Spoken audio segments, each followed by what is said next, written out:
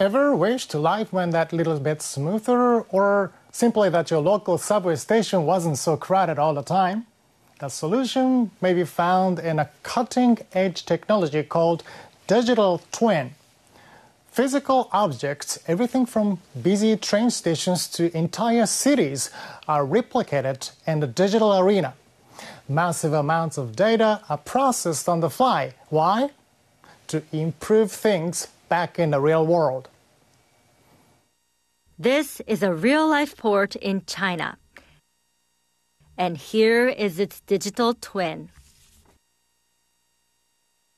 The virtual reproduction shows the movement of every truck and the location of nearly 100,000 containers, all in real time. It does this using data collected twice a second by sensors and security cameras located around the site. And this translates into real-world efficiency. The system makes it easy to see which trucks are closest to certain containers and identifies the fastest routes around the site. According to port officials, overall income has shot up by 30% since the digital twin was introduced. Over in Japan, a video game company is playing a key role in the emerging industry. The Tokyo-based firm specializes in computer graphics. It has produced lifelike visuals for countless games.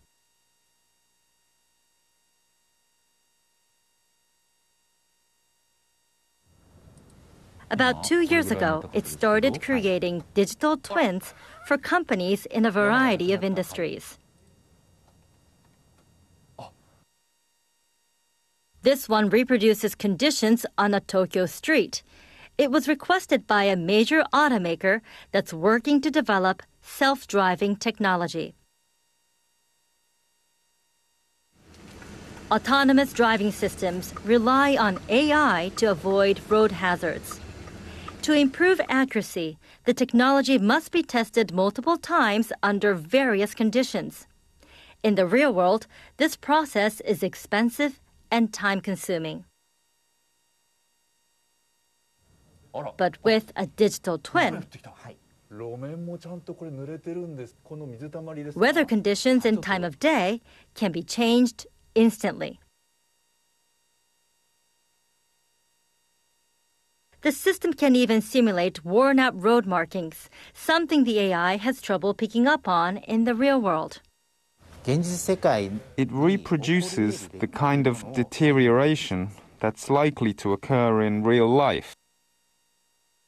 While the digital twin doesn't completely remove the need for real-world tests, it has streamlined the AI development process and is spurring progress in the self-driving field. The possibilities keep expanding. It's tough, but exciting.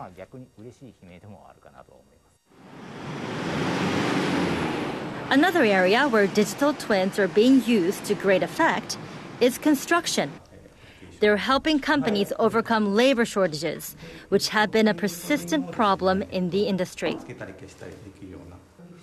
The firm had a digital twin made for a building it's still in the process of constructing. The system allows company officials to check if everything is proceeding according to plan without ever leaving the office.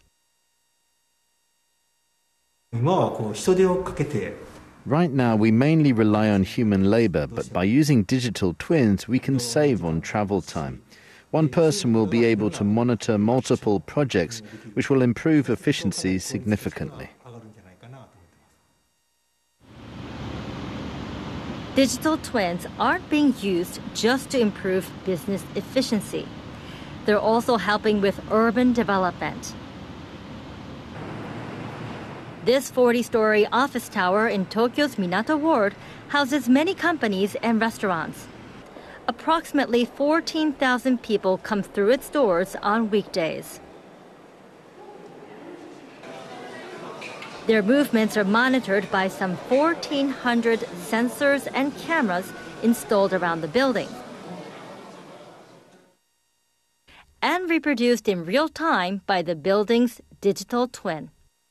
Traditional security camera systems require an operator to constantly keep track of multiple monitors, but the digital twin offers comprehensive coverage with no blind spots at just a glance.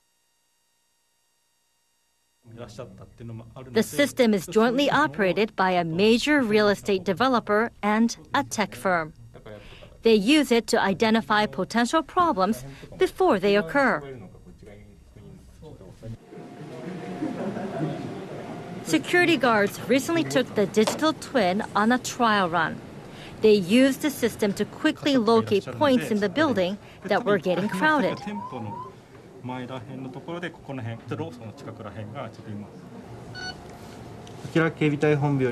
This is the security center calling officers on patrol. There seems to be congestion by the first floor entrance. Please check.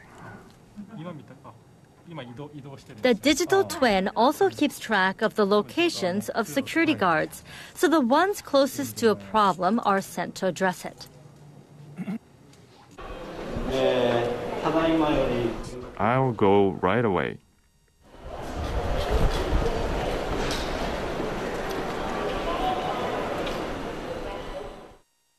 The system also helps improve overall security as it detects any unauthorized entry into restricted areas. We are considering what services would encourage more people to use the facility. We are gathering requests and opinions to develop the digital twin even more. China has introduced a state initiative to promote digital twins. A massive amount of data is being collected in major cities across the country. This is a virtual representation of a subway station in Hunan province. Sensors monitor people in the station, gathering data such as age, gender, and speed of movement. The digital twin uses this information to predict congestion. The system helps operators control the flow of foot traffic. If the station gets too crowded, they can temporarily close ticket gates and entrances.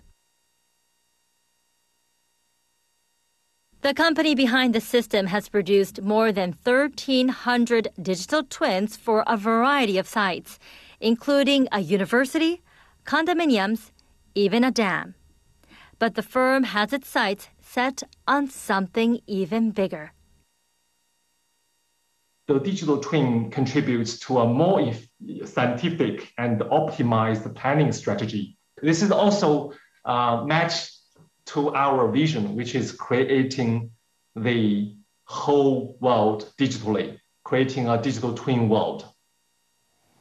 That report was by Machida Keita. He's here now.